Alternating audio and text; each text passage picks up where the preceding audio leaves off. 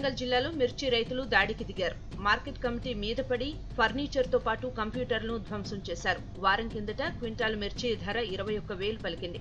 మంచి రేటొచ్చిందని రైతులంతా ఎగబడి పంటను కోసుకుని మార్కెట్ కు వచ్చేసరికి ధర 9,000కు పడిపోయింది. కమిషన్ ఏజెంట్లే ధరలు తగ్గించేశారని రైతులు దాడికి దిగారు. ధరొచ్చినప్పుడే మిర్చిని అమ్ముకోవాలని, అప్పటి వరకు గోదాముల్లో సరుకు నిల్వ చేసుకోవాలని అధికారులు సర్ది చెప్పడంతో చివరకు శాంతించారు.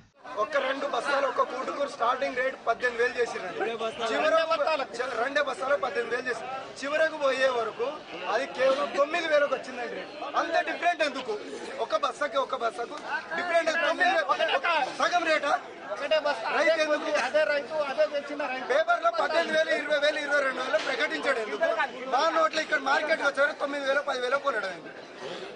అంత ద్వారా దానికి రీజన్ చెప్పాలి. మీకు మీ పంటలు డిఫరెంట్ ఉంది, ఈ విధంగా తేడా ఉంది, మేము కొనలేం బాబా అని చెప్పాలి.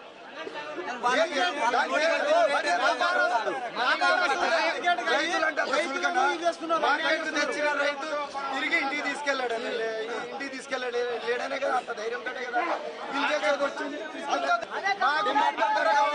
తమ చేతుల్లో ఏమీ లేదని కమిషన్ ఏజెంట్లు చెప్తున్నారు. డిమాండ్ సప్లై థియరీ మేరకే ధరలు పడిపోయాయని వాదిస్తున్నారు. మిర్చి మంచి ధర పలకడంతో మధ్యప్రదేశ్, ఛత్తీస్గఢ్, మహారాష్ట్రతో పాటు మరికొన్ని రాష్ట్రాల నుంచి మిర్చి దిగుబడులు బాగా పెరిగాయని, అందుకే ధర తగ్గిపోయిందని కమిషన్ ఏజెంట్లు చెప్తున్నారు.